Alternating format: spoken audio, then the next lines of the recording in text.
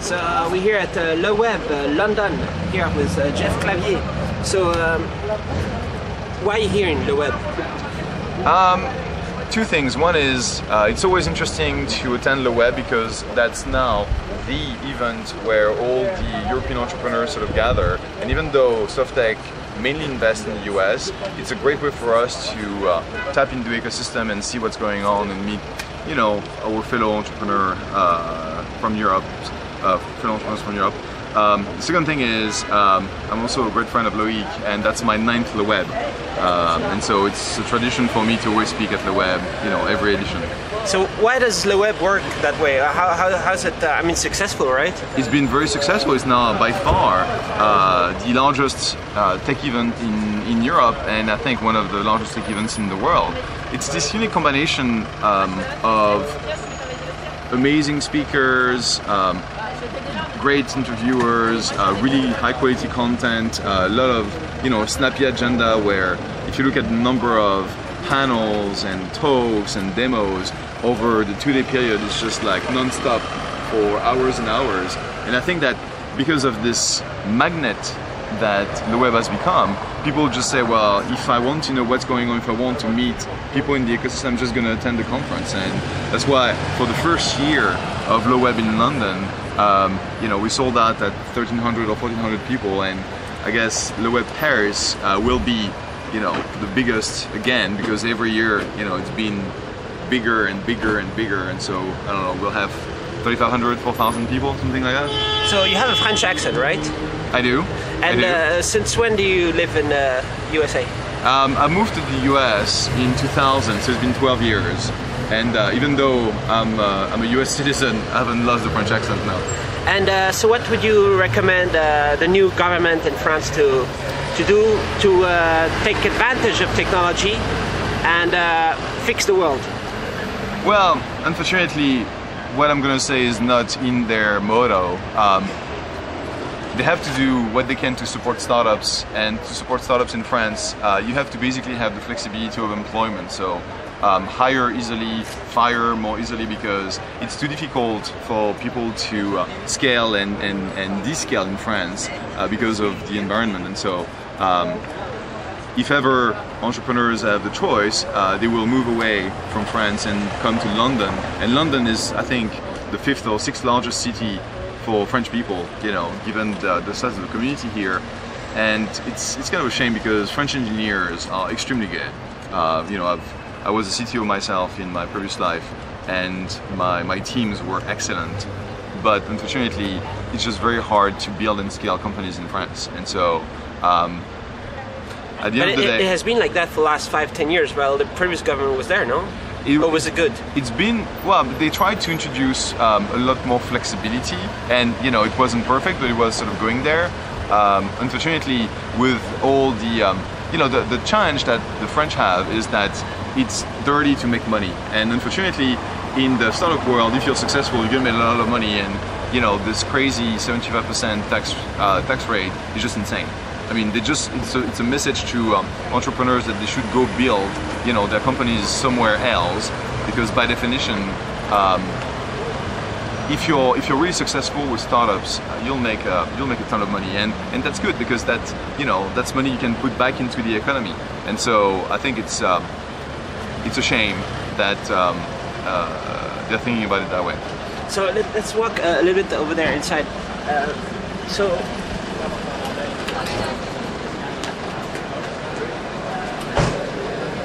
So I checked a little bit your portfolio on the internet, yes. And so there's lots of things. How do you manage? So we've made about 126 investments in the last 8 years. Our pace is roughly 20 to 20 investments a year. We do invest out of a $55 million seed fund, which is one of the largest in the US. And what we do is we try and select entrepreneurs with differentiated ideas and with what we consider being a big market opportunity, and we sort of help them building up the company, getting their financing, executing on the product side, on the marketing side, and essentially we're sort of an extended part of the team. where we pool our own resources to support the companies, and we've managed to scale. Even though we only have a 3-person team on the investment side, we can support a portfolio of about 80 active portfolio companies without too much stretch. Of course, we work a lot, but that's fine. I mean, that's what we do. And we really try and add as much value as we can, especially to the very early stage companies which have raised, some seed financing from us, and will go and spend about 18 months in the trenches, building the product, releasing it, getting the initial user base or client base, until we actually go and raise money from other VCs, 4, 6, 8 million. And then at that time, we'll sort of hand over the keys of the company to the partners of the VC firm. That's why we really try and work only with the best firms, with the best partners that can actually do their job and help scale the company. And it's been working really well for us. So is part of your plan also to have companies that compete with Google, with Facebook, and become huge, or how do you? Well, what kind of visions do you have? So we are investors in Bleco, which is the 3rd largest search engine in the US now, and yes, they compete with Google because they're in the search market, but they don't compete head-to-head, with Google. Like, there are certain sort of use cases for you to use Bleco, and otherwise you sort of use Google. I think for us the question is always, how big of an opportunity can we get to if ever the company sort of works? And sometimes you will go ahead and compete with some of the existing companies. Competing with Facebook doesn't make any sense because they're very recent, but competing with other, Web 1.0 companies, yes, absolutely. That's essentially the revival of a lot of business models and opportunities from Web 1.0, some of which fail. But with Facebook and 1 billion smartphones out there, you can actually make those things work on a much reduced cost. And therefore, we just look at those opportunities individually to try and figure out what makes sense. We prefer the brand new opportunities, but sometimes it's a matter of saying, well, we can disrupt dispatch your industry leader, and we take a shot at it. So you're in Silicon Valley, right? And is that where all the developers, the best developers are? I mean, it's a big deal about getting the developers into the startups and making, they do all the work, no, somehow? Well, it's developers, but it's also designers, it's also marketing people. I mean, what's interesting is that over the past few years, technology has been important, that's for sure, but design and marketing have become also really prominent reasons for companies to be successful. And so, yes, in Silicon Valley you have a concentration of talent, but there's also such an oversupply of capital and a vast number of companies that it's actually very challenging to hire talent over there. And so I would say now we build companies on a much more global basis, where it's not uncommon to have sales, marketing, CEO in the Valley, and then developers somewhere else. Whether it's somewhere else in the US, somewhere in Argentina, somewhere in Ukraine, somewhere in what do we have in the portfolio? Somewhere in London. You have to sort of be flexible and go where the talent is. Is that your talent, to find the talents, put them together? Well, the talent that we find is the co-founders, the founders that we work with. The challenge for us is that we see several thousand opportunities a year, and we invest in 20, right? Finding talent is unfortunately, yes, we will help finding senior talent, but developers, unfortunately, we don't have this untapped resource that we can get into to find developers. It's a real challenge for companies. So that's why the one feedback we give our founders is that they have to be flexible as to where they're going to get their talent from, and looking for developers only in San Francisco is unfortunately not the only solution. The salary for a good developer is quite high, no? Yes. How high is it? Is that a secret? No, it's not a secret. It really depends as to their specific skill set, but if you look for an experienced iOS developer who has been around, the market for 4 or 5 years or whatever, you're going to pay, between 150 and 200, grand to them.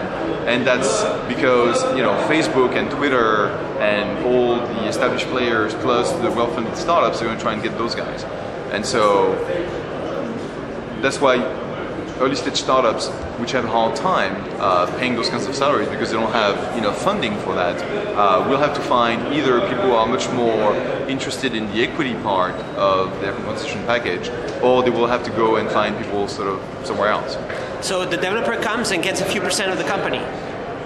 They get a portion of the company. Or less than yes. 1%, or it depends? It depends. It depends. And they could be interested in the opportunity there? Well, it's if you manage to join a company which is about to be priced in the mid-single-digit valuation, and you're onto something which is actually scaling very, very fast, the value of that equity is so much greater than any salary, that this is really what you want to shoot for. And that's why you have developers who are really good at sort of sensing which companies have opportunity, joining them, spending 2-3 years, and then moving to the next one. And those are sort of the guys who build the core of the product and create this sort of core of the engineering team that they can then leave if ever they decide to do so. And some actually stick around for a while. So with Moore's Law, this exponential growth in technology, the advances, is it the same in terms of ideas, more and more ideas every day, more and more? There's certainly been I've been doing this gig for 8 years now, and I've been an investor for 12 years. It's insane, the rate of, the growth of the startup market has been pretty crazy over the past year or so, where we just inundated with opportunities to invest. Not everything is good, to be honest. A lot of Me Too's, a lot of things which we just aren't interested in, like so many photo sharing things. Okay, yes, I know Instagram got $1 billion, who cares? It's an exception, and the two co-founders were extremely talented, and I wish I had invested. But we really want to see brand new approaches and things which can yield interesting, differentiated companies. Like in Europe, recently we've invested co-leading around at a company called Farmaround. Farmaround is based in Croatia, and they are building an ERP, cloud-based ERP for the farming world, which is a gigantic opportunity that no one even remotely thinks about, because who wants to build software to manage cows or crops? Well, those guys do, and we're super excited to be involved in this thing, because it was definitely brand new with a very interesting approach and guys who have a passion for farming. And so we try to find those kinds of opportunities because we think that they can yield the most interesting companies at the end of the day. And also, we're much more bullish on things which have a direct business model, whether it's going to be e-commerce, whether it's going to be transaction, whether it's going to be SaaS. With any of those sort of direct models is interesting to us. Media we still invest in, or media models we still invest in, but it's much tougher. All right, so looking forward to crazy things in the future. Well, crazy or disruptive, or every day we wake up and we know that there's going to be something interesting exposed to us, and we have to sort of make up our mind very quickly as to whether this is something we want to get involved in. But it's certainly been an interesting ride.